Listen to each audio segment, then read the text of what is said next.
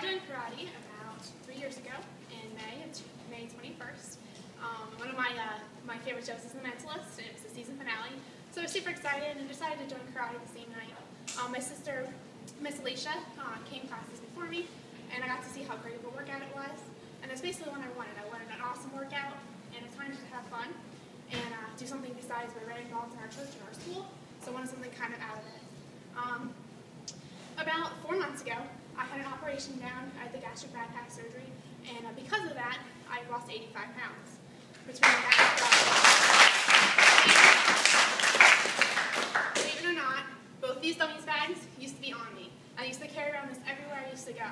And that's insane. I mean, I could barely pick up the 50-pound bag tonight, obviously, as you saw. So it's crazy how karate can really impact your life. I joined it to lose weight, and it helped me very much. And it was just awesome to see all the people you get to do it.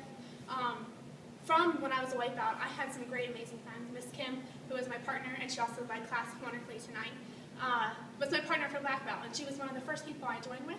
Also, Michelle Erweiler. She has a really big impact on me. And just all my friends I've got here, from here, is really one of the reasons why I got my black belt. My advice would be just to get a group of friends that you really can hang out with, that help you motivate you to come to class. It's very easy. I was involved in sports. Again, I'm at church. I go to church.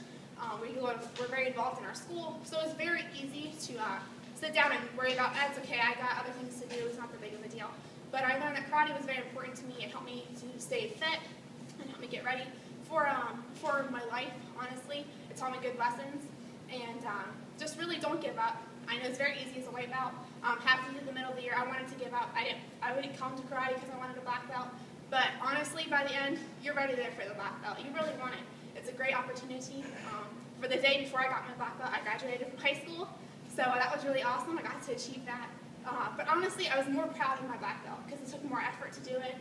It was very hard, very difficult. But I extremely enjoyed it. I had so much fun. And I just want to encourage all of you down there. It honestly goes faster than you think.